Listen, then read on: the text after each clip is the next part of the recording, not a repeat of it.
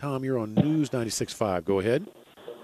Yes, I own a small corporation, and I keep getting all this mail about how I have to register for this and apply for that to keep my registration or my corporation valid.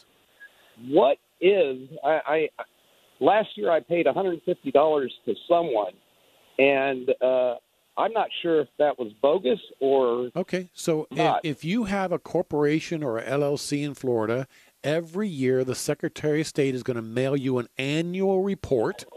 It will be pre-printed with who the names of the officers and directors are, and it will say if there's any changes, make the changes on this form, but in any case, mail it back to us with $150. So we know that if you have a corporation or LLC, yes, you pay the Secretary of State $150 per year to maintain that thing. Now, if you got to pay it by April 1st. If you fail to pay it, and then you want to go back and pay it after the April 1st date, it goes to something like $600. It's really very, very expensive if you miss that deadline.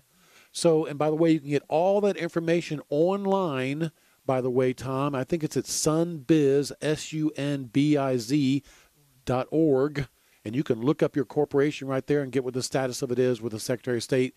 So, Tom, this is something that requires your attention every year.